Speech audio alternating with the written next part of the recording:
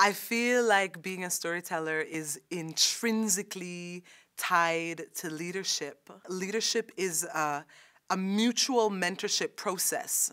And so leading necessarily begins for me with me.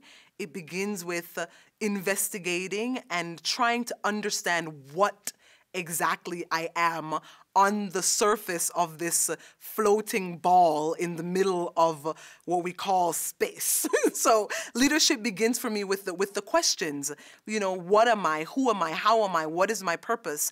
And then tying those questions to whatever I experience outside of me, so that as I ask these questions of myself, I also ask these questions of those around me, and I hope that they're inspired to ask themselves these questions and then to ask others around them these questions. And it really becomes this circulating series of questions where we're investigating what our point is. I feel like that focuses me and it focuses my attention.